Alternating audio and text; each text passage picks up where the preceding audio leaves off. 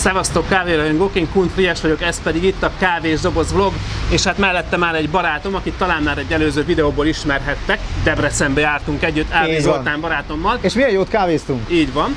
És hát Zolit nem csak onnan ismertetek, hogy eljött velem Debrecenbe, hanem egyébként egy csomó minden jót csinál Egerben. A nevéhez köthető az Egri Gasztro Tavasz, ami hamarosan lesz, illetve az ő nevéhez köthető az Egri Utcazenész Fesztivál. Így van. De most nem azért vagyunk itt a Tampentul előtt Budapesten a Váci úton, hanem azért vagyunk itt, hogy egy világbajnokkal beszélgessünk. És hát ugye rólam talán tudni vélik egyet-ketten, hogy társalgási szinten annyira nem vágom az angolt. Viszont Zoltán barátom meg egész perfekten beszélik, úgyhogy most őt kértem meg, hogy segítsen nekünk abban, hogy Dél Harrisszel tudjunk egy picit beszélgetni. Megígérem, hogy kihozom magamból a legjobbat, de azon túl, hogy találkozhatom a világbajnokkal, hát ha nem haragszol, én azért is jöttem, hogy legalább igyak egy finom kávét. Én azt mondom, vágjunk is bele, menjünk ki, mert mindjárt kezdődik az előadás, így és van. Nekünk előtte még végeznünk kell. Show some of this one. And then you lift the lids on these boxes just like this and roll them back.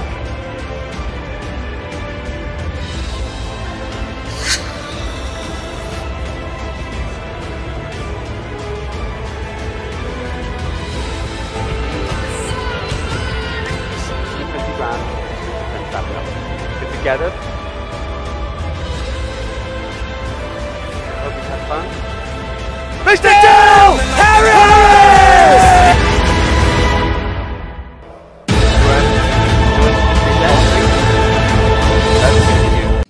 Hi there, this is the Coffee Box next episode, and as you can see, we are sitting here in the Tampentul Coffee Bar at Budapest, and the most important person is sitting right next to me. It's Dél Harris, may I say the champion? Yes, yeah, that's good enough. The Weltmeister of the Barista Championship 2017. Yeah. Okay, it was in Seoul. That's right, yeah. In yeah, South that's Korea. right. Okay. So, Dél, is this the first time in Hungary for you? No, it's. I've been to Budapest maybe it's the 5th time. It's like coming home. Yeah, yeah. And most of the time you visit only the capital, or have you ever traveled to the countryside? So far it's been Budapest only, so Okay. I hope. What is your personal preference if you think about the coffee bars? I mean, the interior. Do you like this kind of industrial one, or what is your atmosphere preference? So I quite enjoy as I travel. I get to travel a lot now, which is lots of fun. I like the cafes I visit to feel tied to the space. Okay. So I kind of this industrial kind of appearance I enjoy because it matches my idea of Budapest. Whether that's fair or not, I don't know. But I don't want to walk into a cafe and it feel like it's London or it's Melbourne or it's wherever. I want to feel like I'm in Budapest and I'm seeing coffee here. Okay. And I think the way a cafe feels or the way a cafe looks can be very separate to the quality of coffee it offers. And by the way, is there a big difference between the Hungarian coffee bars or Hungarian coffee culture, we may talk about it, and the other countries, I mean Western Europe? I think every country has a slightly different take. I think maybe espresso and strong black coffee resonates more strongly here than it does in the UK has been very much led by the chains. So even when you're talking quality, it's cappuccino and it's latte and instant coffee culture. And I know that cafes are always a reaction to what people drink at home. It has to be different. It has to be interesting enough that people will go out of their way to spend money. And so it's, the coffee that people will pay money for in Paris is very different to the coffee people will pay money for in, Budapest or in Korea or in America. I find that really interesting. Regarding to that, you are the champion of the last year, and what was you must be a coffee enthusiast. I think you must be. You must be. What was the first time for you that you have met the coffee culture and you just fall in love so seriously? So I think a lot of people have that one cup that they tasted and it opened their eyes to this whole new world. And when was it?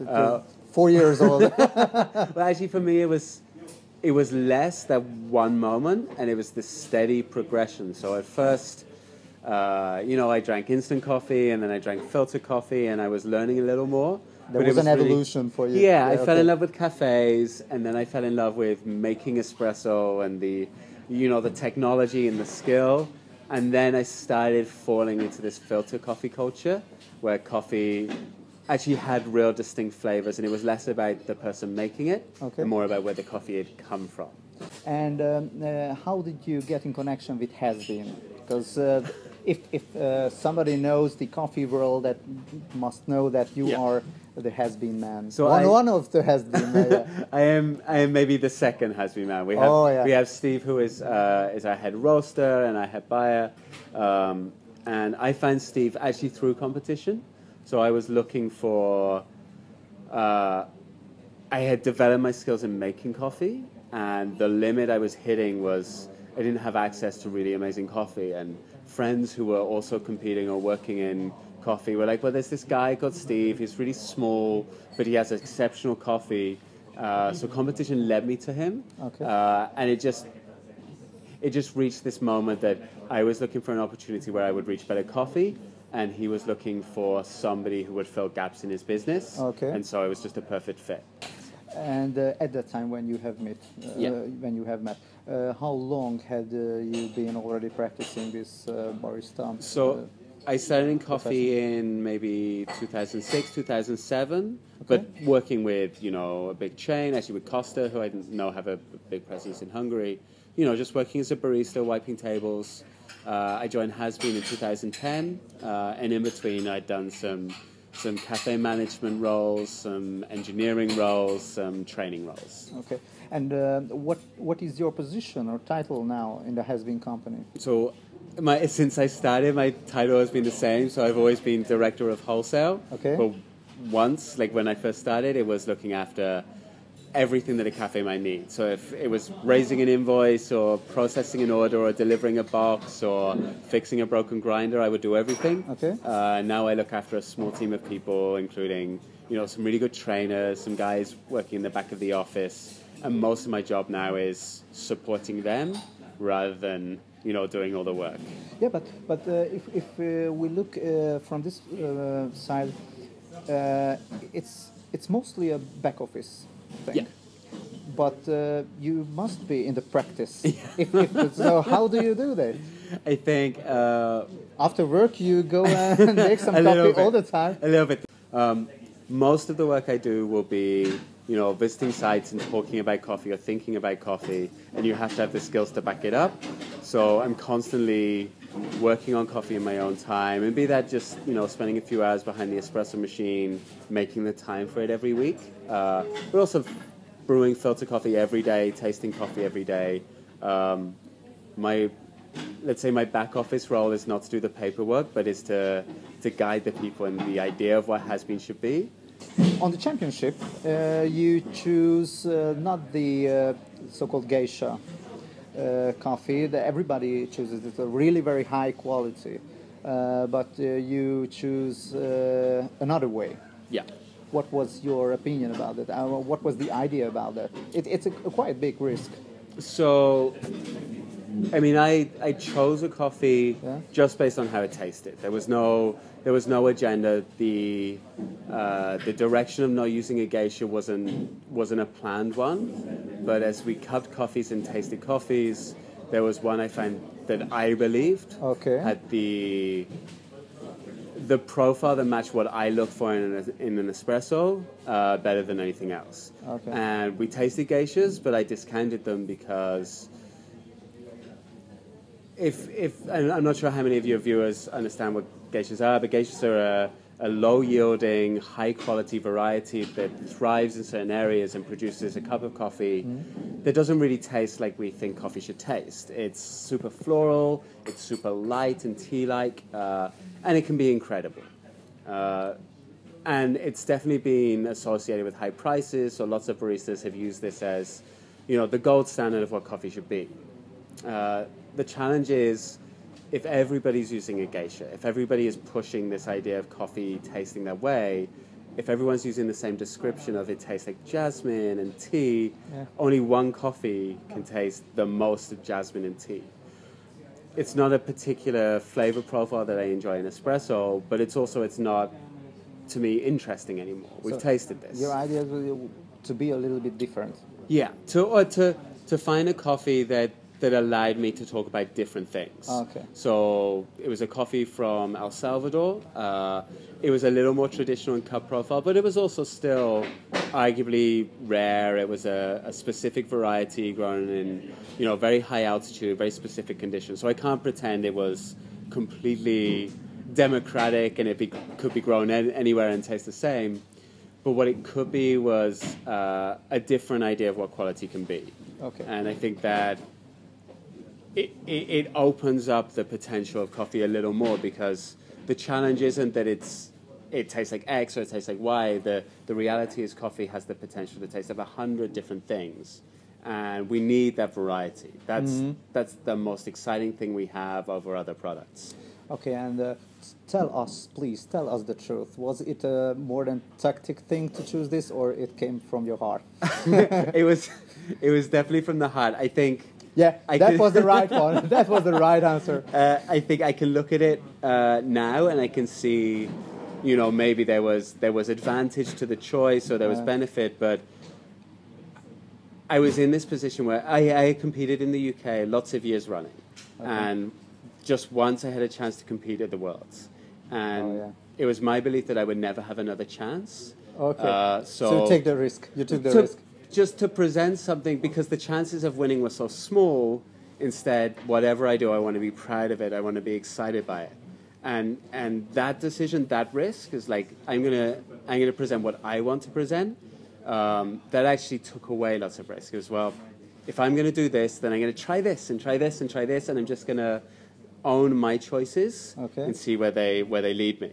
And there was a chance at the very beginning that either it would be they would hate it or they would love it, and I was lucky enough that they loved it. It resonated at the right time. Yeah, so. In this opinion, I think the championship, that you became the world champion was a result, not an aim. Yeah. So now you, as far as I know, you are the ambassador of Yes. of the coffee world. So what is your credo as an ambassador? Okay, so let's say I now have this opportunity that lots of people ask me questions about coffee. I am a go-to person for the internet, for journalists, for whatever. And in reality, every barista ends up being an ambassador for coffee. Every time you serve coffee to a customer, you effectively represent the whole coffee industry. Okay. So yeah, I get to represent ideas in coffee. I think the real goal of that role is to promote some of the ideas of specialty. And it's okay if I don't succeed in getting them all across to everybody all the time, because I have to tailor the message to the audience and try and communicate some of the very basic values, which are, fresh coffee is good, that there is more to the flavor of coffee than the act of roasting. Now comes a question that may be cut out of the video. That what do you think about those people? How snobbish, they are talking about all the time the coffee. They have no clue about it, but want to show that. Yes. Okay. What do you think about the snobbish? Coffee is snobbish. Well, so I don't think this is a coffee problem. I think this is a society problem. Oh, okay. So you have the same with wine. You go to a wine tasting. Yeah. There's someone who knows better. I came from the money. capital of the Hungarian wine. Yeah, from Eger. Okay.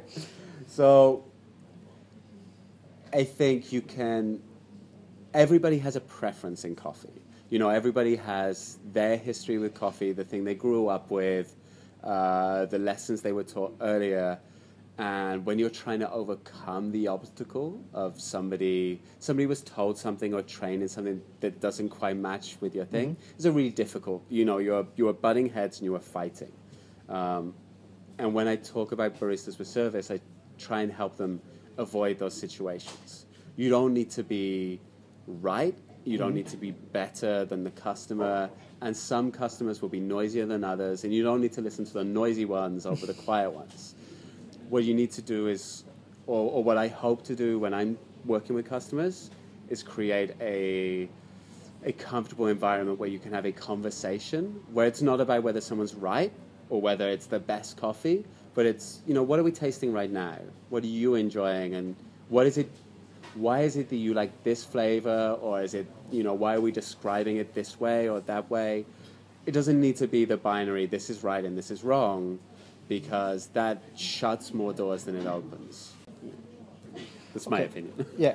What do you think what are the best practice of the coffee bar owners? What can you suggest to them to educate people to consume the coffee, to enjoy coffee on the right way?